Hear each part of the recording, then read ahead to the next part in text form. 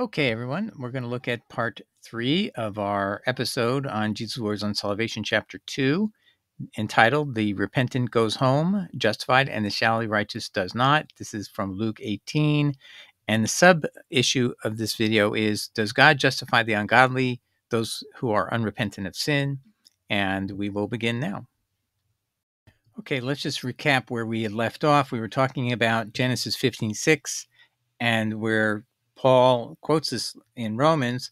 But when you look at Genesis 15:6, even in the King James Version, you see it doesn't say what Paul says. It says, and he, Abraham, believed in the Lord. Get rid of this semicolon. There is no punctuation in Hebrew. And he believed in the Lord, and there is no he here, and counted it to him for righteousness.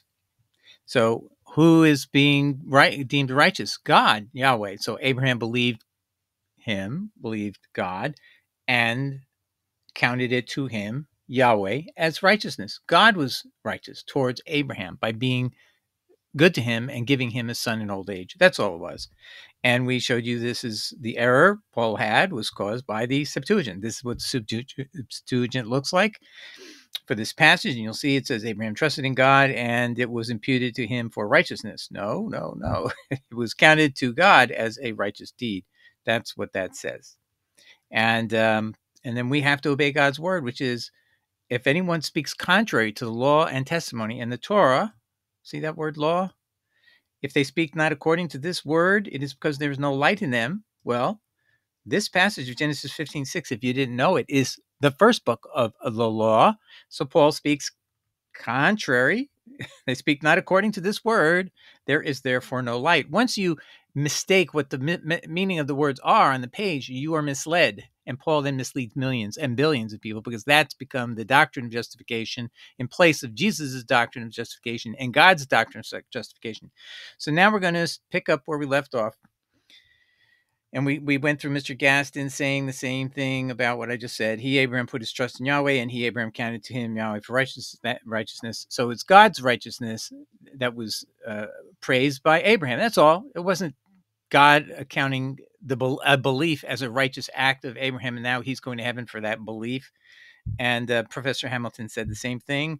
If you follow If you follow normal Hebrew syntax, in which the subject of the first clause is presumed to continue to the next clause. So the subject is he, and he believed in the Lord and counted it to him. The subject of counted has to be the same person who's the he here.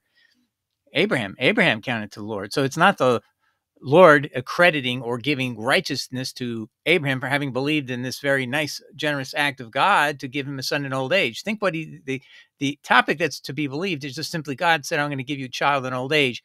Somehow, do you believe by merely Abraham believing God meant what he's meant? That somehow that made Abraham a righteous person? It's silly, actually. The mistake Paul made is silly to even suggest because it wouldn't make sense in the context. But we know it doesn't have to mean that at all because it's logically means exactly what Professor Hamilton is saying.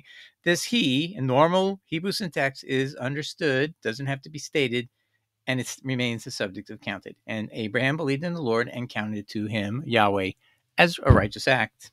That's all it was. Now, but that's important because, don't minimize these issues as I show them to you because everyone around you needs to be educated. They're just so misled and think that everything Paul says can be able to redefine the Bible. No, but Paul is tested by what came before him, and he's inconsistent with what came before him. And if they'll say, well, the Bible was corrupted, well, then they got to prove that. They got to show you how it was corrupted. And like I just showed you, if you just use common sense, you would know there was a mistake by Paul because someone believing in that God's going to follow through on a promise to give you a child old age, how would believing that fact make you morally justified, make you a righteous person? That doesn't make any sense. Belief itself never in of itself makes you saved. And that's why James said, do you think the demons are going to heaven because they believe in God? If God made a threat on them, they know and they believe God too. They would believe his threats or promises are true. But they would shudder in fear because they're going to be destroyed. But that doesn't make them saved because they would believe God is going to follow through. I mean, that's the insanity. I'm sorry to use that word, but it's insane to think this premise of Paul makes any sense.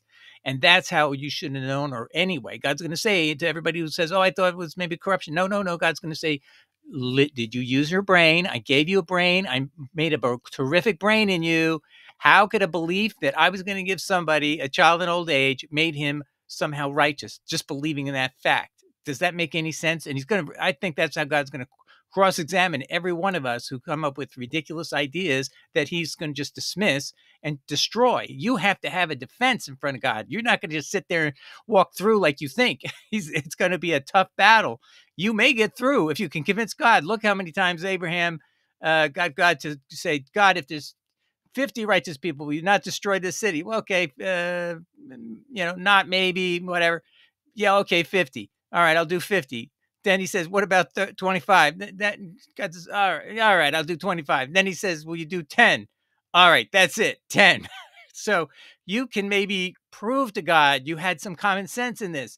So make it that decision now. Can you defend some belief by Abraham that he believed God was going to give him a child in old age, the prior verse, that somehow belief gave him an intrinsic benefit that God is going to say, you're righteous. You're going to heaven. You believed I'm going to give you a child in old age. Can you defend that plausibly to God? That you got to sit now and dream, pray to God all night long. Can you defend that? And if you can't, then ask yourself why you and millions of other people before you just gullibly accept what Paul says without testing. And you see, I've shown you two big dogs, a Presbyterian pastor and a big dog translator, Hamilton. They both agree what I'm saying to you is what it reads. That's what it says, what I told you. Abraham believed God and counted it to God as a righteous thing. All right, now let's get back to where we left off last time. Table 2, Justification, Ezekiel 18. Good deeds lose value when you sin, a mirror of the parable of the publican and the Pharisees. Okay, so that's the parable we're dealing with in Luke 18. So I put on one side, the left side of justified issues and unjustified on the right side. So let's listen. This is Ezekiel 18, verse 27 to 28, ASV. Justified. Again, when the wicked man turns away from his wickedness that he has committed and does that which is lawful and right, he shall save his soul alive, because he considers and turns away from all his transgressions that he has committed. He shall surely live. He shall not die. All right. Easy peasy to figure what that's saying. You repent, God will forgive what you've done, and he'll forget what you've done in the past. That's how you get grace. You have to turn from your sin. Oh, but that sounds like earning salvation. I don't care what Paul says in derision of this principle. You can't get away from it. It's a prophet Ezekiel. Is Paul better than Ezekiel? Ezekiel actually quotes Yahweh as talking to him. And Jesus adopts Ezekiel and all the law and prophets. You don't have a prayer if you're going to tell God on Judgment Day, well, I thought Paul could trump Ezekiel. He's going to go, did he ever quote me? And by the way, that's a key criteria in Jeremiah 35. If God is not being quoted, and unless you have an exceptional situation where God has previously said someone is speaking for God, and Jesus has that in the baptismal account and in the transfiguration accounts, where Yahweh speaks from heaven twice in the New Testament, by the way, over Jesus' head in front of multiple witnesses to say something that makes his words invested with authority automatically. But every other prophet, according to Jeremiah 35, has to have a quote of Yahweh. And if he doesn't, you cannot accept him as a prophet. That is an absolute barrier to Paul. No, and he has no God speaking over his head that people have heard. Other witnesses were present who heard the words that said, we have to listen to Paul. And there is none. There was no witnesses on the road to Damascus who said, we don't even know their names. Nobody has ever heard who these people were. So totally baseless to believe what Paul said you have to follow, because he never quotes Yahweh. He doesn't even quote Jesus. Okay, he only quotes Jesus in 2 Corinthians 12, verse 7, where Jesus says, I'm not going to release you from a torment of an angel of Satan. Go look it up in the Greek. Go to Mount C's Transliteral. Look at the words. I will not release you from a torment of an angel of Satan, because in your weakness is my strength. The power comes from your weakness, basically. I'm going to leave you subject to this. And Paul interprets it twice that Jesus did this to keep him humble. Why in the world would the real Jesus have ever left anyone under the torment of an angel of Satan? Think about it and look again. Look at Mount C's Transliteral. Look at the words in Greek. Angelos Satanas, an angel of Satan, the top dog. Not a little demon, not a sub-lieutenant way down at the lowest pecking order. The top dogs next to Satan, an angel of Satan. Anyway, so let's go over the unjustified. How are you unjustified? But when the righteous, by the way, Paul says there's no or none righteous, right? Well, that's false. He was reading a psalm out of context. Here you have proof there is righteous people, because Ezekiel is telling us, God tells us there are righteous people. But when the righteous, that God, Yahweh, is saying there are people who are righteous, when the righteous turns away from his righteousness and commits iniquity and does according to all the abominations that the wicked man does, shall he live? None of his righteous deeds that he has done shall be remembered. In his trespass he has trespassed, and his sin that he has sinned, in them he shall die. Meaning this person, when he dies physically, will be dead spiritually forever, tormented, and whatever God's punishments are, he's going to suffer that. So you're right. There are righteous people, by the way. That this verse tells you that. Paul just reads out of context. And that's another thing. You've got to test these things. That when you read what Paul's saying, go pull up the verses there.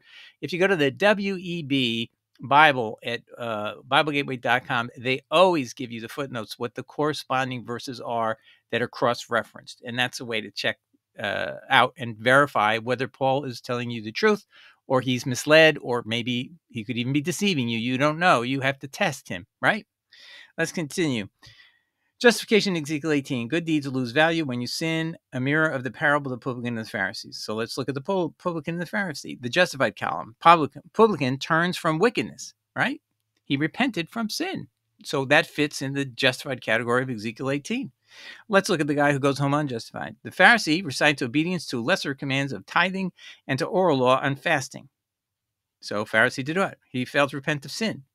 He didn't say anything about, review his life and said he did anything wrong.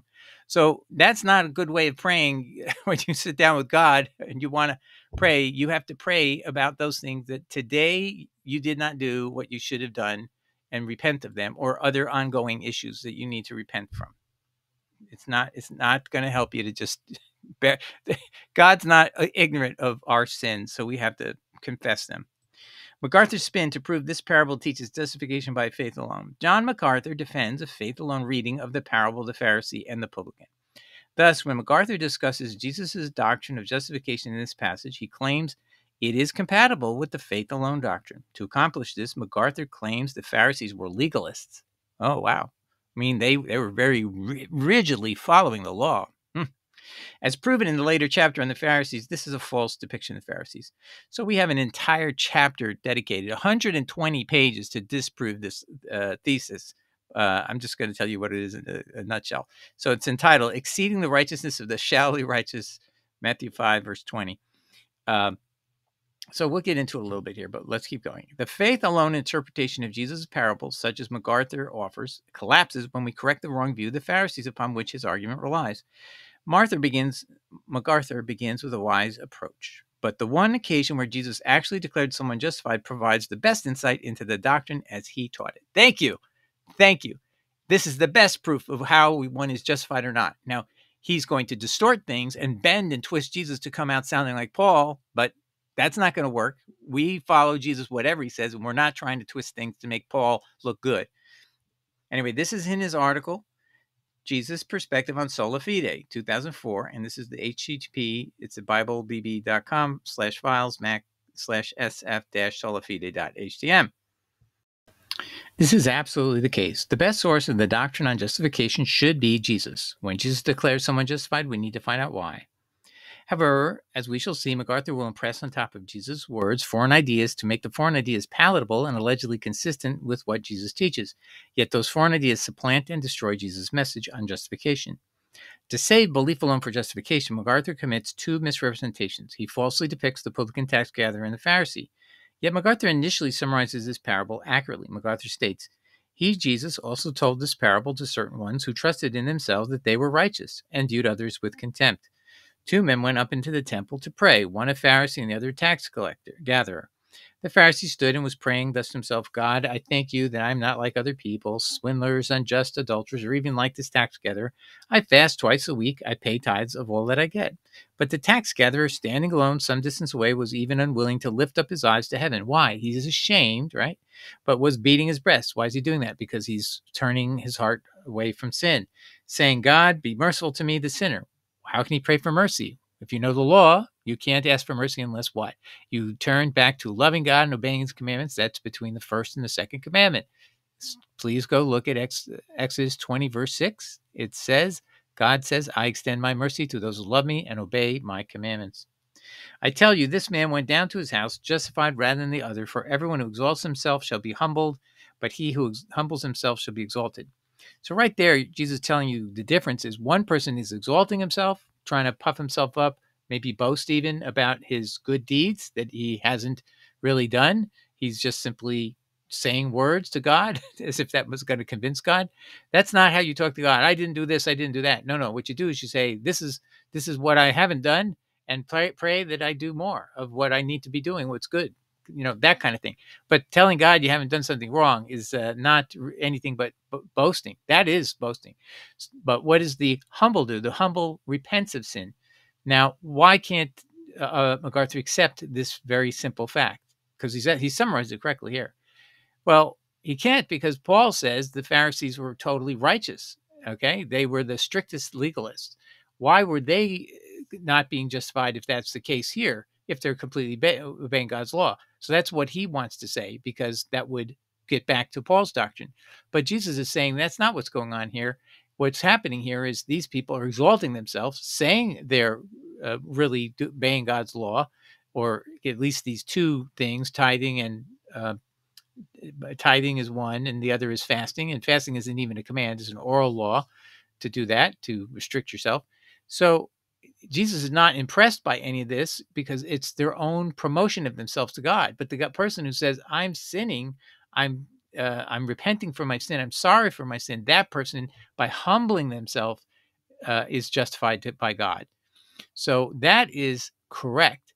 The people who exalt themselves by saying how good they are not self-examining. If that's your approach to prayer to God, you will never repent properly, because you're not inwardly looking at your flaws. If you're obeying God's commandments, you don't have to tell him that you are. Just leave that alone. Just ask for God for more strength to pray. But the Pharisees aren't doing that. They're very, as Jesus said, they're very law negators. They negate God's law. They have an oral commandment that does away with the fourth commandment to obey your mother and father.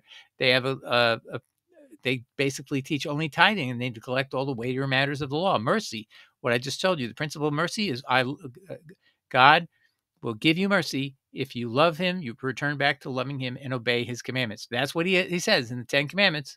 That's where the gospel of grace is in the law. You can ignore it all day long. That's what the Pharisees do. They ignore it. It's right there. It's just, it's fair, it's good, it's not harmful. But you don't boast about whether you are or aren't keeping the law. You basically repent of your sin when you are sinning. And then by humbling yourself, you will be deemed justified in God's sight. But anyone who will not humble himself and pray that way and exalts himself to God goes home unjustified. Do you see the difference? Okay, so to this point, MacArthur is correctly summarizing the parable. So why was the man who repented of sin justified, but the man who failed to do so unjustified? The answer is blaring and obvious. Repentance is key. Sincere repentance is key. However, MacArthur will claim that the one who is unjustified is so because he had successfully engaged in complete obedience to the law. So somebody who actually does exactly everything the law requires goes home unjustified.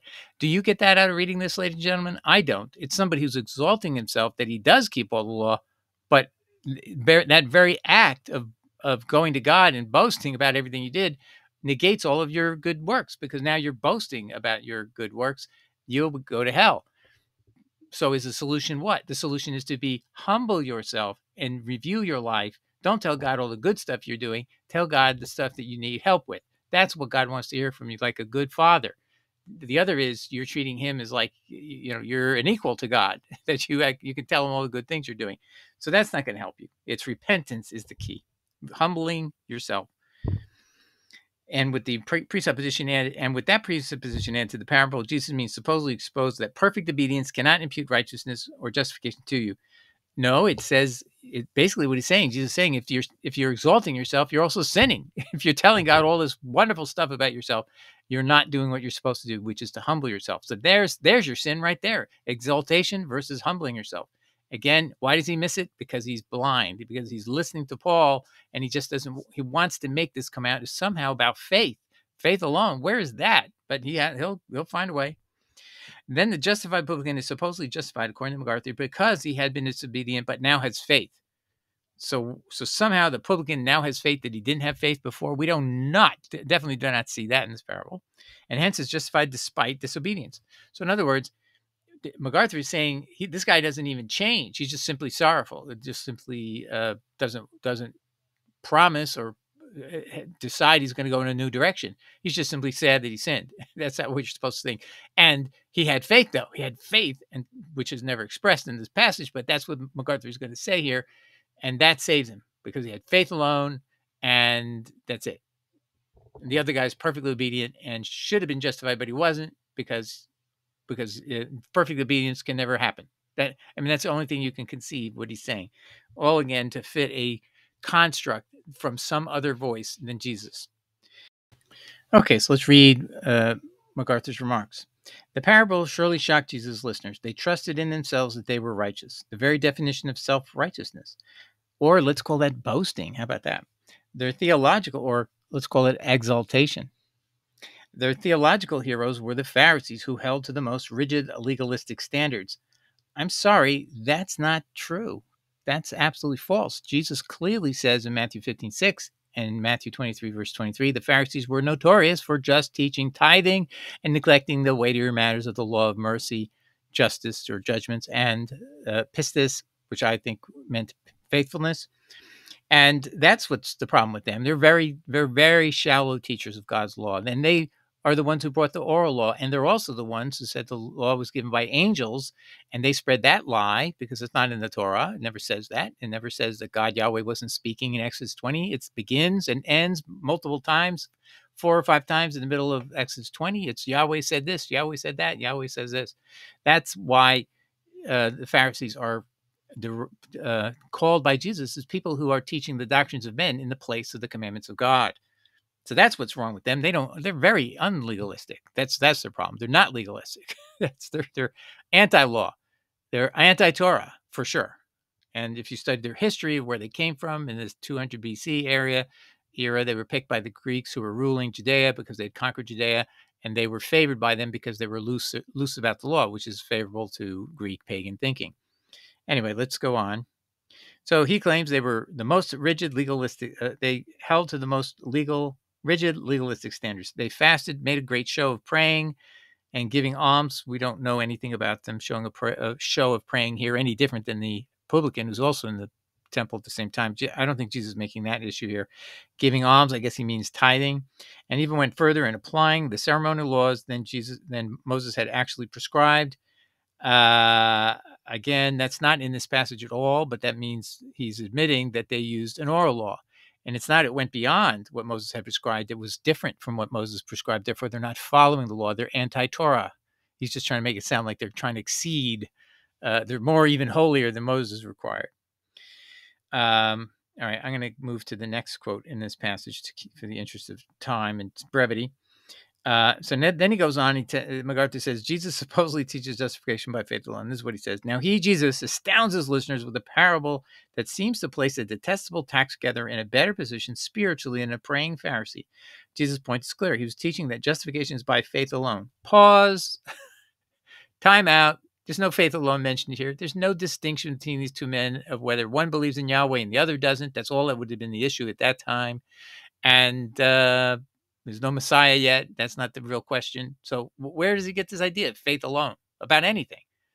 There's nothing of that in the passage. This is just simply superimposing Pauline theology on top of a parable that has nothing to do with it and actually undermines it. That's what they don't like. Justification by repentance from sin is the antithesis of Paul saying if you try to do repentance that will you'll look good, you're going to change your life and be conforming to God's commandments.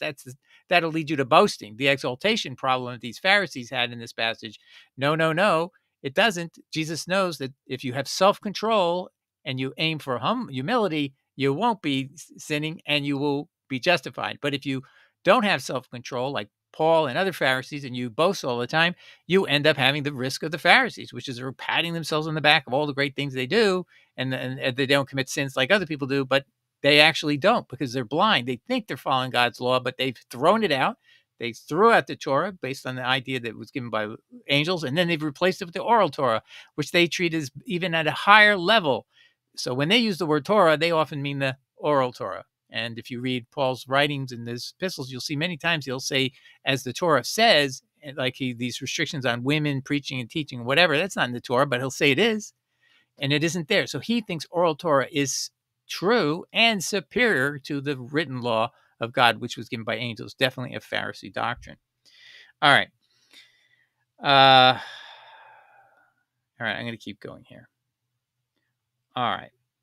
What should we conclude about MacArthur's analysis? It's rather simple. MacArthur has set up a false contrast, misrepresenting both figures in the parable. MacArthur has described the publican too narrowly, omitting his repentance activity, and also misdescribed him as saved by faith alone when his faith is never an issue.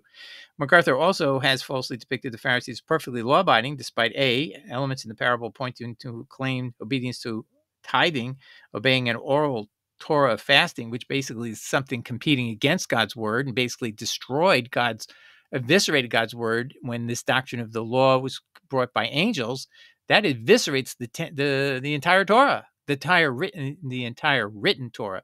It then leaves only left is the oral Torah, because now the only thing that God really gave is the oral Torah, according to Pharisee doctrine. But the written Torah, that's given by angels who are weak and beggarly celestial beings, as Paul says in Galatians 4:9.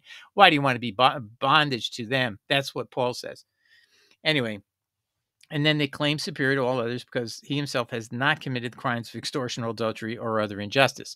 So he's boasting that he hasn't done all these crimes. Well, that's not how you address God when you're coming to him. You don't tell him all the good things you've done. You thank God for all the good he's doing to you, and then you humbly review your life and ask him to forgive you for what you haven't accomplished or help you to accomplish things that you still haven't done that you need to get done, or whatever things it is. But you do it humbly. You do not come to God with an arrogant idea that you're so good and so wonderful. And in fact, Jesus has pointed out that Pharisees are very anti-legalist. They're very pro-oral law. They're very anti-written law. And they basically have negated and done away with the commandments of God. That's in Matthew 15:6. You've made of none effect, he tells the Pharisees, the commandments of God by virtue of the commandments of men that you have created. That's what he thought about the oral Torah. So basically, you can see Jesus' many contrary lessons about the Pharisees were that they were shallow law negators, Matthew 15:6-9, and Matthew 23:23. This false reconstruction of Jesus' parable by MacArthur is clearly visible in Table 3 below. So here I show you the constructs. So justification, Jesus' contrast with MacArthur's. Okay, so here's the left, Jesus, and here's what the right is MacArthur. The publican beat his breast and did not look up to heaven, praying, "Be merciful to me, a sinner." And the Pharisee pays his tithe. He fasts twice a week and thanks God he's not an adulterer, etc., like the publican over there. Let's look what MacArthur says it is. It's faith alone justifies. The publican is a detestable tax collector. MacArthur does not factor into the analysis the repentance from sin characteristic of the publican at all. The Pharisee kept the law flawless and even exceeded to admirable lengths.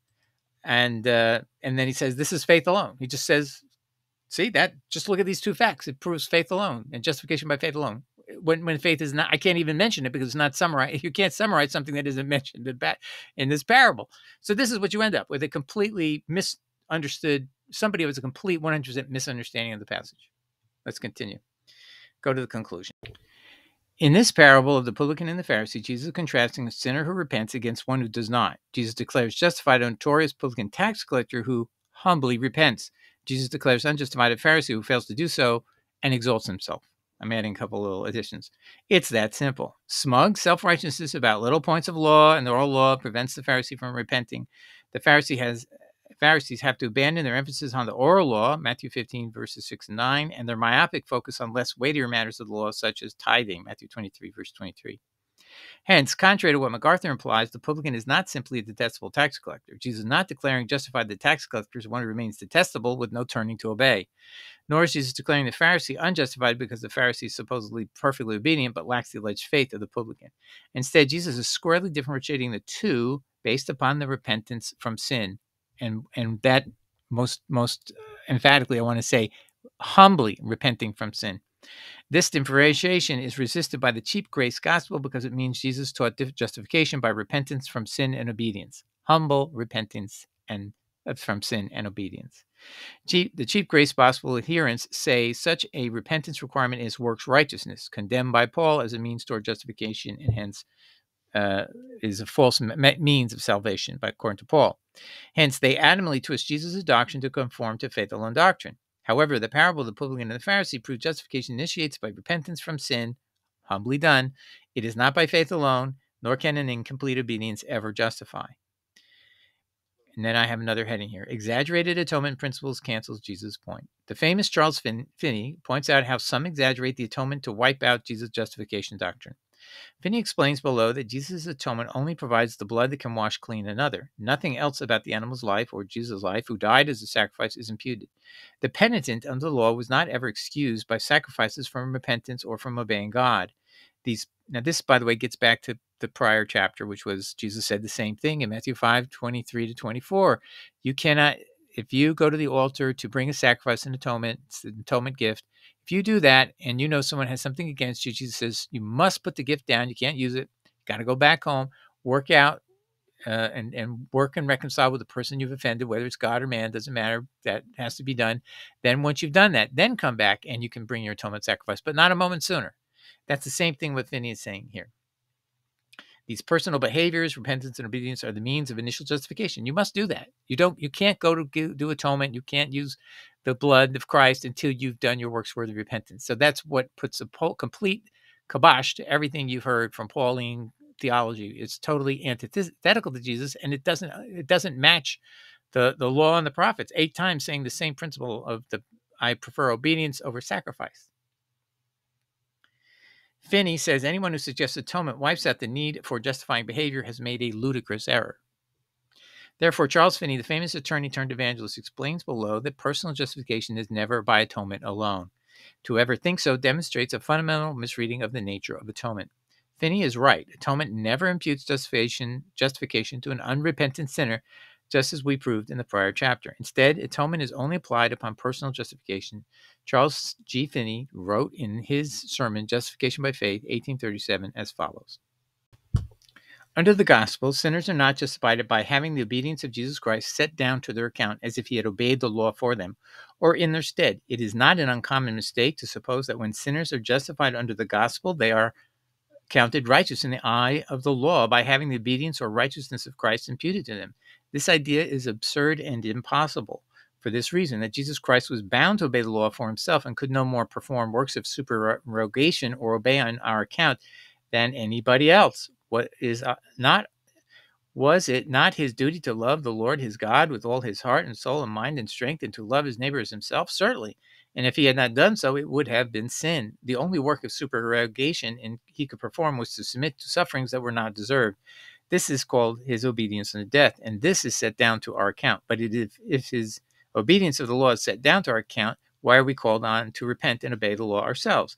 Does God exact double service? Yes, triple service. First, to have the law obeyed by the surety for us, then that he must suffer the penalty for us, and then we must repent and obey ourselves. No such thing is demanded. It is not required that the obedience of another should be imputed to us. All we owe is perpetual obedience to the law of benevolence.